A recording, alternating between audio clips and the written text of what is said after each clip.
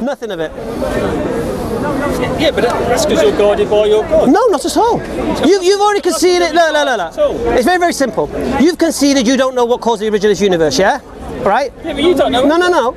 I can't prove God. I can't prove a creator. You're right. You're saying, yeah. No, right. Yeah. So I can't prove there's a creator. All I can do is produce my evidence why I believe it's so. Yeah, but you can't produce anything because you don't know. No, but no one knows. Right, but scientists don't know. Right, but at the same time, all the scientists and the whole world don't know. So why have you chosen? Why have you chosen? I don't know. Because we don't know. It's as simple. It's the truth. No, but why are you stuck there? How will anyone ever know? I'm not stuck. No. Well, what do you mean? Well, eventually we'll find out. Right. So why are you not looking at the counterclaim? What, God? A creator.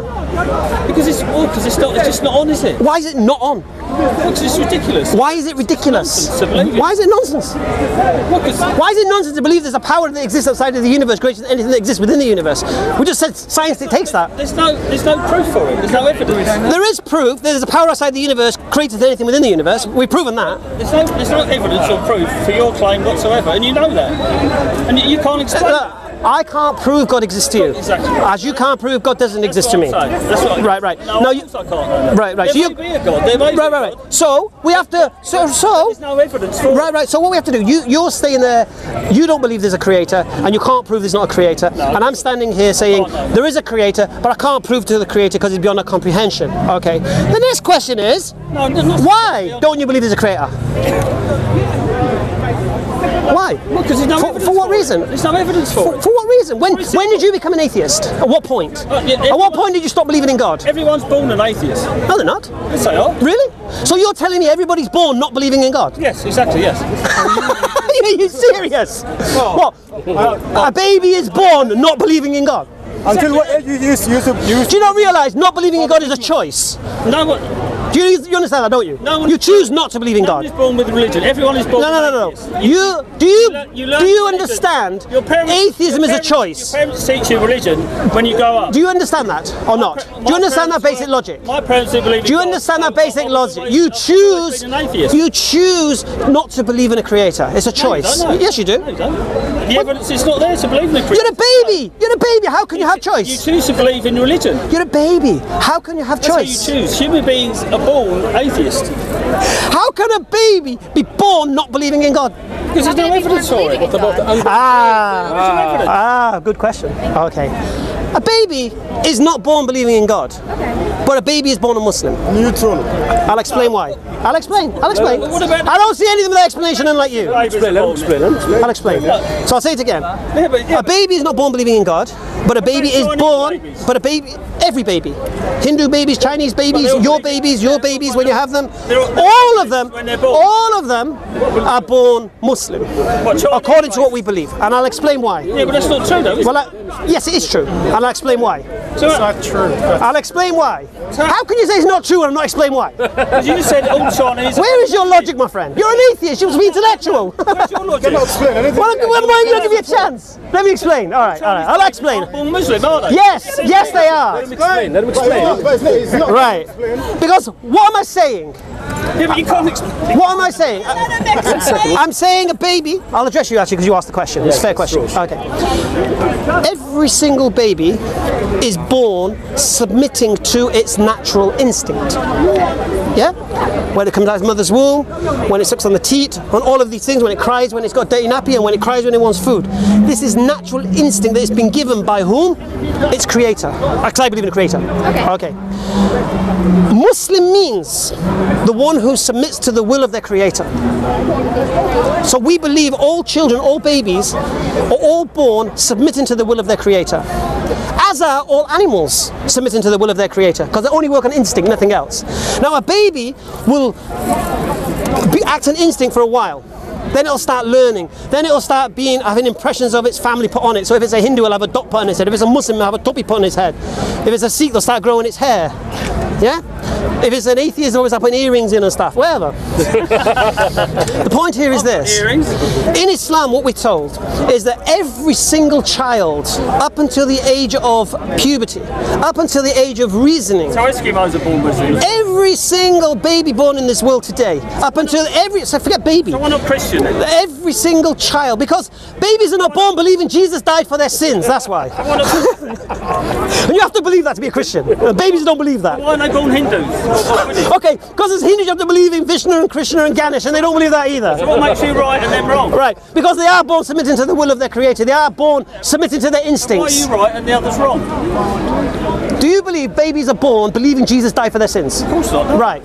Do you believe Hindu babies are born believing that Ganesh had his head cut off and put an elephant head and all that business on? Babies are born, they Do you don't believe believe that? anything, Do you do believe they? that? They don't believe anything. Do you believe babies are born believing Moses parted the Red Sea? They're not capable of No, right. If I can continue with the lady, I'll come to what you're saying. Don't say that. So all babies, even her, do you have children? Do you have children? I have lots of godchildren. How old are your children? Oh, you don't have any children? Oh, inshallah. You have children? You will have. And when a child is born, it'll be a Muslim. Okay. According to what I believe. And when I say being a Muslim, it's not going to believe the Quran's the word of God and believe Muhammad did something. No. I say submitting to its will. Submitting to the will of its creator, the one who created it. Just as a bird, when it hatches from its egg, it submits to the will of its creator. Just as a salmon swims upstream, it submits to the will of its creator. Just as everything in the animal kingdom, just as the caterpillar turns into a butterfly, it submits to the will of its creator. Islam means submission to God, submission to the creator. Muslim is the one who does that. In English, we put ER on the end of the word to show you're doing the action. So if you walk, you're a walker. If you work, you're a worker. In Arabic, you put mu in front of the word. So if you do Islam, you're a mu-Islam or Muslim. Okay?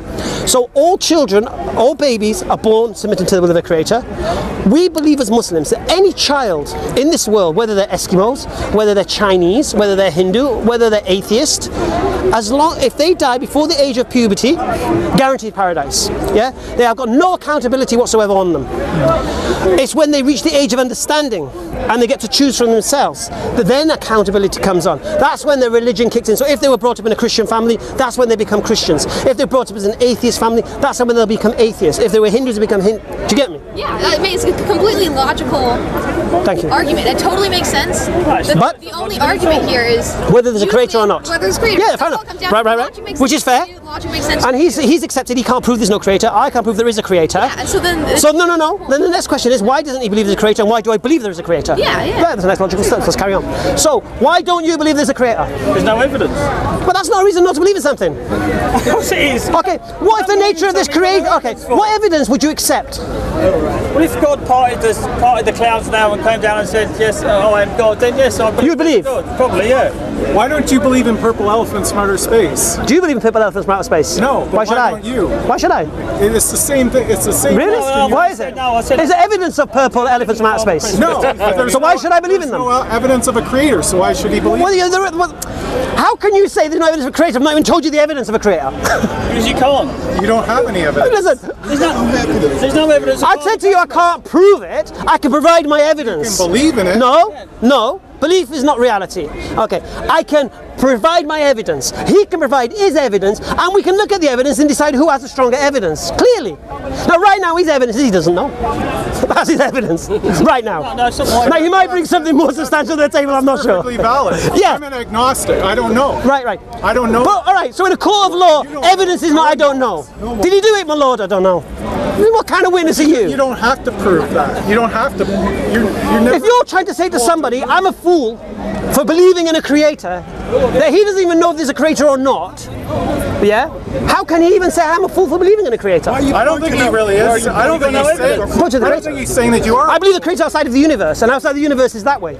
Is it? Well, it's not that way, is it? I don't know. You're telling me. Going back to my point. So your claim is there's no creator, my claim there's a creator. So I'm asking you, from all these people here, what evidence do you have that there's no creator? And your answer is, where is he? Where is he? Where is he? Where is he? Right. And then I ask for the evidence you'll accept, and the evidence you'll accept is that he'll part the clouds. Yeah?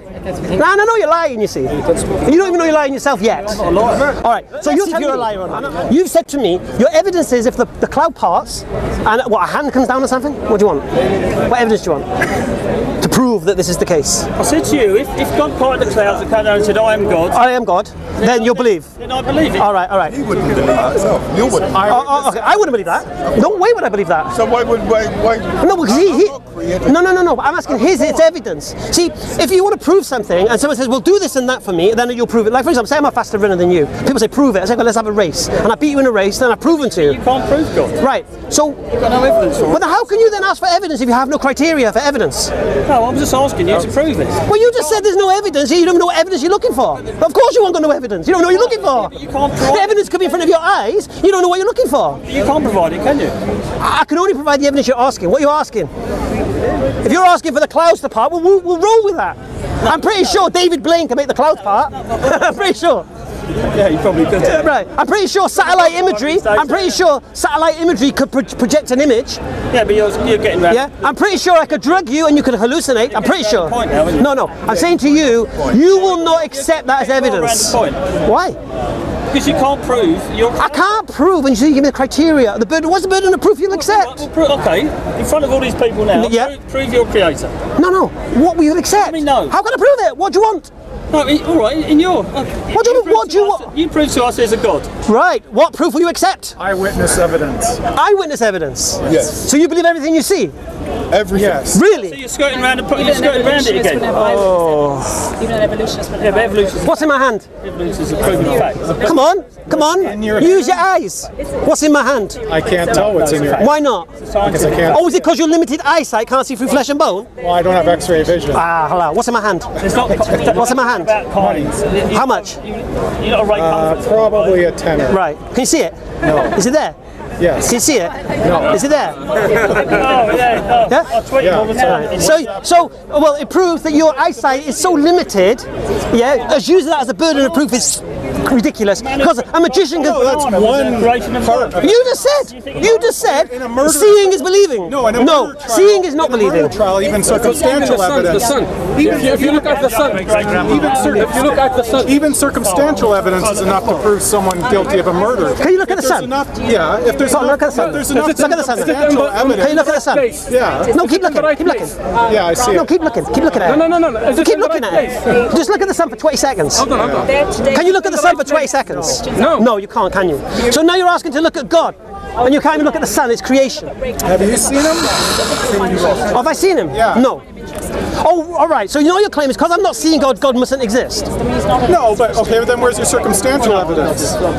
Where's all your circumstantial evidence? Okay. Do you accept that I had a great grandmother?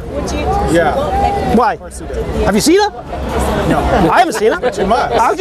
Why must I? We know how genetics works. And how's that? Well, we know how I can't be here without that, can I? without Allah. I can't be here without my great grandmother existing, can I? Who was Allah? Right, but I don't need to see her, do I? We don't know yet. Yeah, but you can I don't need to see her, do I? believe in a God and a I don't need to see my great. Your belief is very. Do I need to see my great grandmother to know she exists? No, but your belief Right. is very Thank you. specific. Thank You you. don't believe just in a creator. You believe in a very specific. No, I'm saying to you, you're saying about seeing is believing. I've proven to you seeing is not believing. I could bring Dynamo here and prove to you seeing is not believing. Now you've said about God, how does God exist if you've not seen him? Well, I believe I had a great grandmother, I'm not seeing her either. So, what's your point? My point is that you don't know. Seeing, okay, here's your point. Your point was seeing is believing. Now your point is I was wrong. Can I ask a That's not my question? point. Yes. Okay, so what it boils down to is you believe because it says so in your holy book. Certainly believe in Islam. So I didn't believe because of what the Holy Book says. I'm not that stupid. Yeah? First you have to convince me there's a creator. Now, I hadn't thought about whether there was or wasn't a creator. It didn't mean much to me. Yeah, religion was a joke at school. When I considered it, when I looked at the alternates, that this universe evolved by itself through monkey evolution and all of this business, random, that didn't add up to me when I thought about it, when I reflected on it, when I looked at the communities of bees and and ants and all of these things. How can all this have evolved from one common ancestor? It just made no sense to me. Yeah. So then when I looked at it, I realized there must be a creator. But that's not enough. All right, there's a creator. But then the next question comes in. Why is... I believe there's a creator. Why did he create me? What is his purpose? Has this creator tried to communicate with us? To let us know why he created us and what he wants from us and if he's going to help us and such. And then all the religions of the world make... I can tell you what the creator wants. I can tell you what the creator wants. Yeah? Now, the beautiful thing was I had a Jehovah's Witness come to my door and he had a beautiful book called Mankind's Search for God. And in that book he went through every religion of the world. Confucianism, Taoism, Shintoism, Buddhism, Hinduism, Sikhism, Judaism, Christianity, Islam, every ism you could think of. And what it would do is it did the work for me. It explained the religion and then why it's false. Explain the religion, explain why it's false. Except Islam. Piece of evidence. Had nothing to say about Islam. Acid, And I was shocked by that. So then I looked into it. Then I looked at the claims that the Christians believe such and such because of their holy book, the Bible, and all the other holy books. So I questioned all religions of the world. I looked at Hinduism. Is this a true religion of God? Well, a religion that encourages a caste system where a man is superior to another man due to how he's born, where he's born.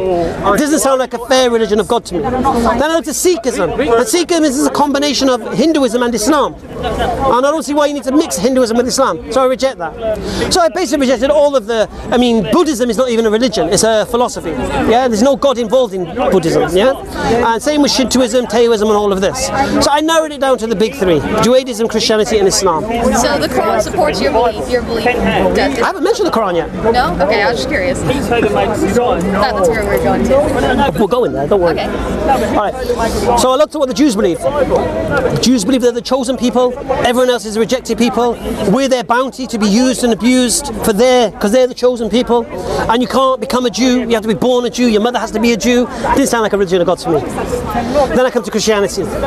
Oh, Christianity teaches, what does this teach? It teaches that one man sinned in the garden, and because of that all men are taking the sin of that. And then to redeem that sin, God himself came down as a man to die so he could forgive us for that. I didn't buy that. Then I looked at where they get the evidence for this. Then I produced the Bible. Then I looked at the Bible and I realised that none of these people writing in the Gospels are eyewitnesses. Yeah. And then I realised this is nothing to do with Jesus' teachings at all. This is church teachings. Yeah. Then I came to the Quran. Now the Quran was the only book that claimed to be the word of God. Yeah. And the Quran claimed to be a guide for mankind. The Bible didn't make that claim. If you read the Bible, there is no guidance for mankind whatsoever. There's no criminal justice system within the Bible, except if you go to the Old Testament where you stone the adulterers and all that business, you chop the hand off the thief. But if you come to Jesus' time, the New Testament, there's no, if you're a criminal, forgive the criminal. There's no punishment for rapists, there's nothing. There's no guide to life. Now, how to treat your neighbours, how to treat your wife, there's nothing. But the Quran is a complete guide. Now, the Quran comes with something which the Bible avoids. The Quran has what's called a falsification test. Now, this is miraculous for any religious book to have a falsification test, because this is what scientists use. This is why Albert Einstein's theory of relativity was so well accepted, because he gives 3 falsification tests to his theory. So in the Quran, Allah gives 2 falsification tests. First falsification test, Allah says in the Quran, they say this is a book written by you, O Muhammad. Then let them bring their scholars and helpers from all of mankind and come together and produce something like it. Just one chapter. And then he goes, and when they can't, and they shall never, then fear a fire whose fuel is men and stones prepared for disbelievers. So the warning is there. To this day, masters of languages, computer programs, whatever, cannot do that. But it's not a fair challenge to me or you, because you're not Arab and I'm not Arab. Yeah, fair enough. So the second falsification test that the Quran puts in, which you can check out, Allah says, if this book was written by any other than the Creator, inside you shall find many contradictions and error. Because men make mistakes. Now this book is revealed over 23 years. And this book is not just gibberish. This book is historical.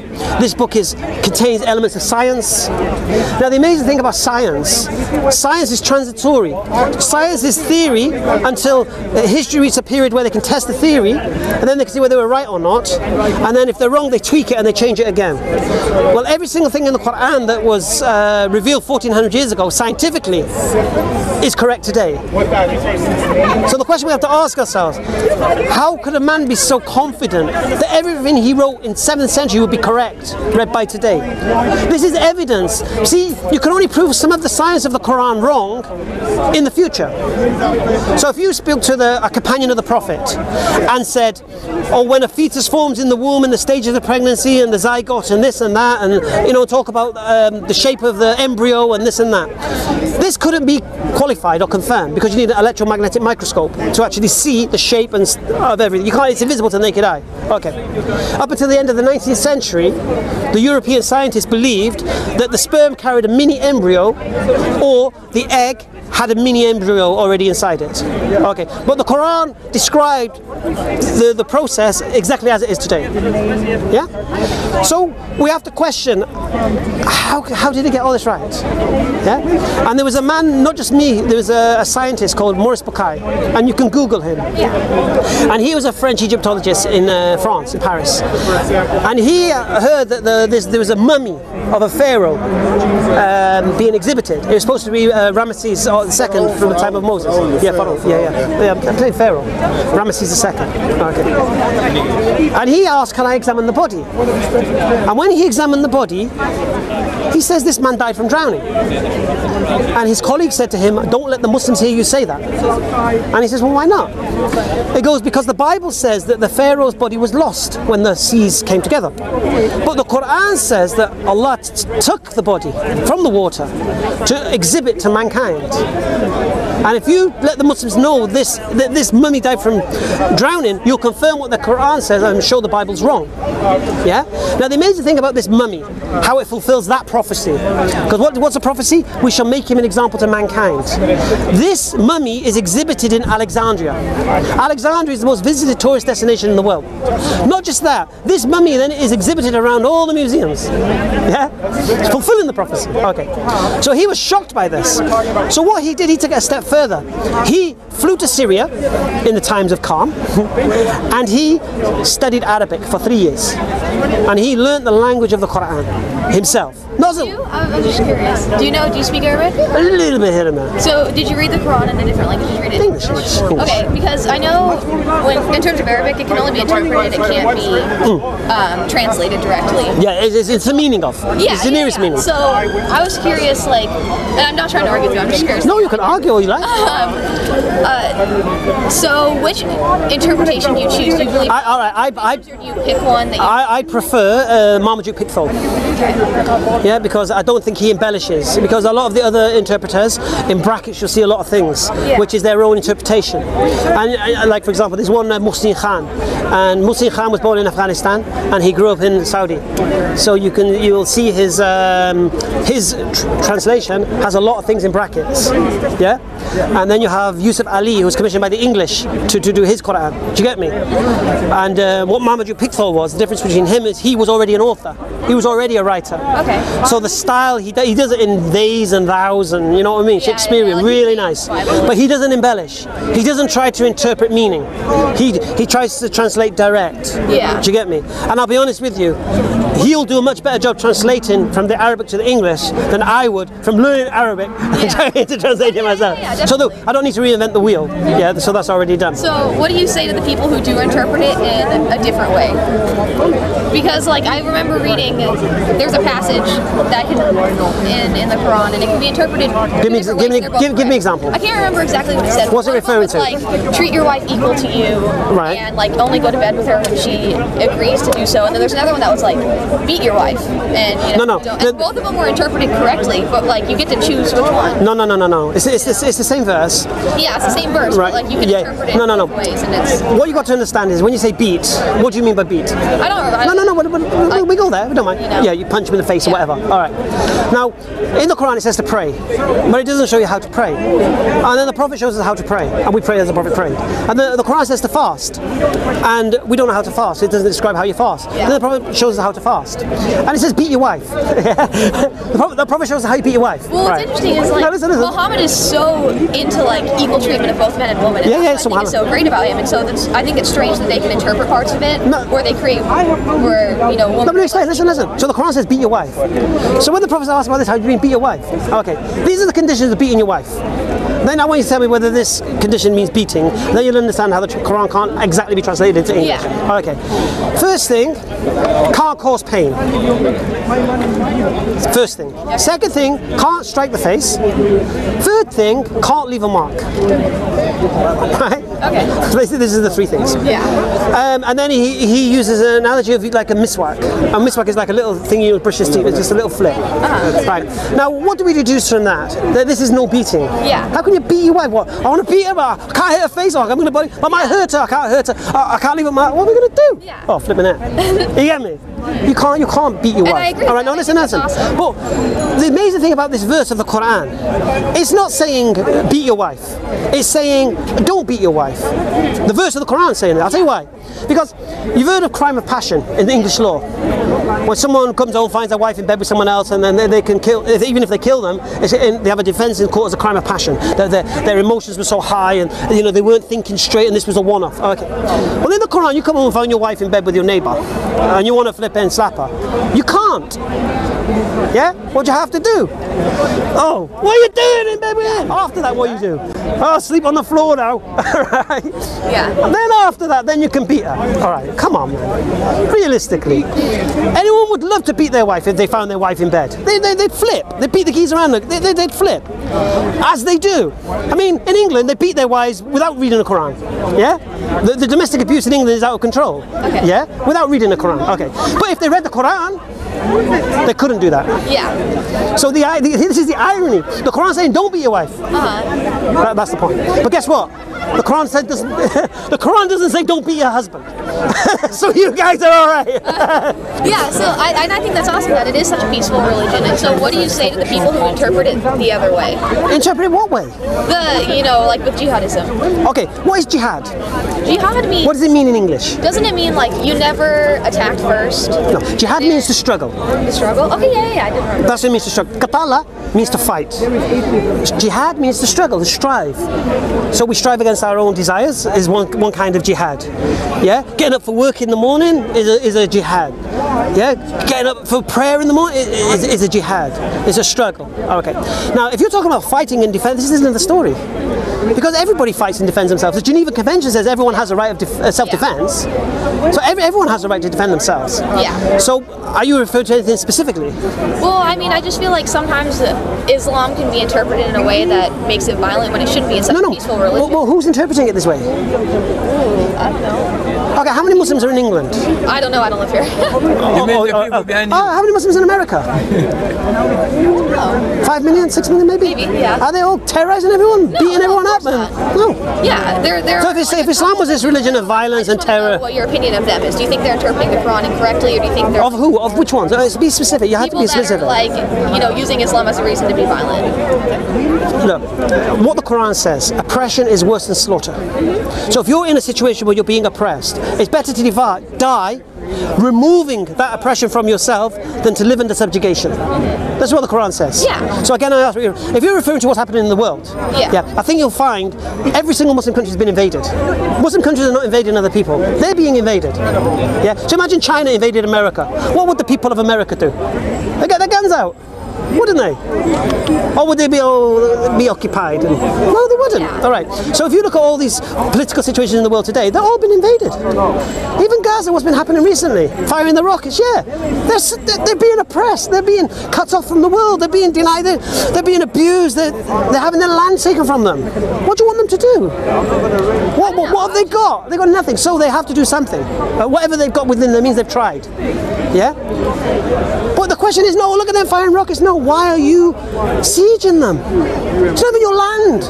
Why are you taking the olive groves off the farmers? Why are the settlers abusing Muslim neighbours and driving out? Why taking over their houses? I don't hear this in the news. I don't see this. Yeah. So if you're talking about why Muslims are violent worldwide, Well, not most of them aren't. No, I'm just saying. If you're talking about violence in the world.